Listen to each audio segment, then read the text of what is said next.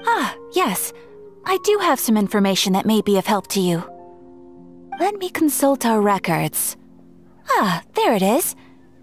There's been a certain blonde stranger who arrived in Mondstadt lately, dressed in most unusual clothes. Blonde. Dress is all funny. It feels like Paimon's heard this one before. Wait! Do you mean... Does that stranger's face look anything like his? Hmm? Like the honorary knights? No, they couldn't look more different. This stranger is a very tall man, and even has an eye patch. Seriously? How does this have anything to do with Kaeya? Eye patches can't prove that you're related anyway.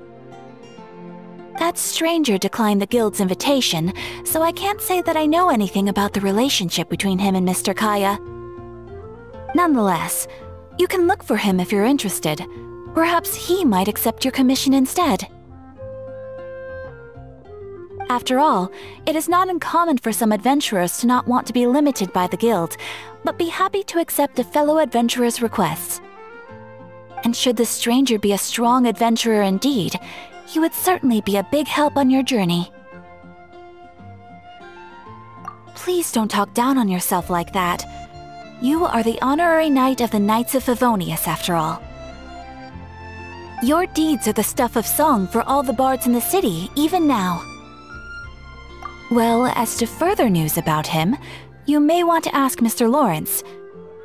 He stands guard at the city gate, so he may know something about that stranger. I wish you every success, adventurer.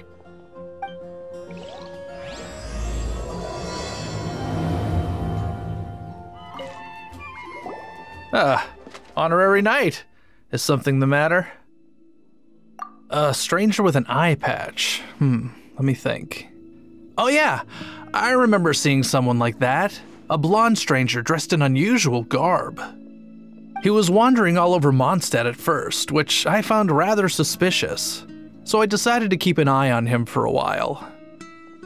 I lost him pretty quickly. Still, I didn't think that this was such a huge matter that we needed our outrider to pursue him by air.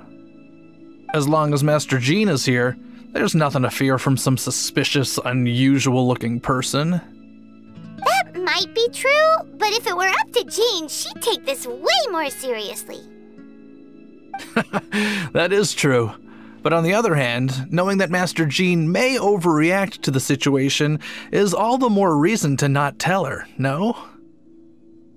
Anyways, oh yeah, he was at Wagner's smithy for a while before I tried tailing him.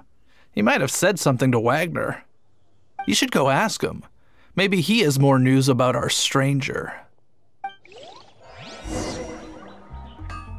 What? You need something? Yeah, I remember him.